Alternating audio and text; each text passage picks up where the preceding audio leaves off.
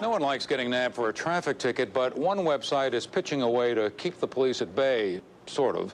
It's a website that meshes with your local municipality, allowing you to pay everything from tickets to taxes virtually. Kaleil Isaza Tuzman is our guest. Welcome to Digital Jam. I promised I wouldn't garble it too much. Why don't you say it once so we get it correct? Kaleil Isaza Tuzman. It's been happening my whole life, Steve, so I'm used to it. You got, I think, $15 million from the Mayfield Fund. Are you looking for another round anytime soon?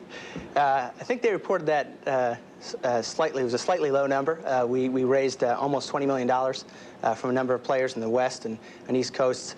We might do another round in the next few months.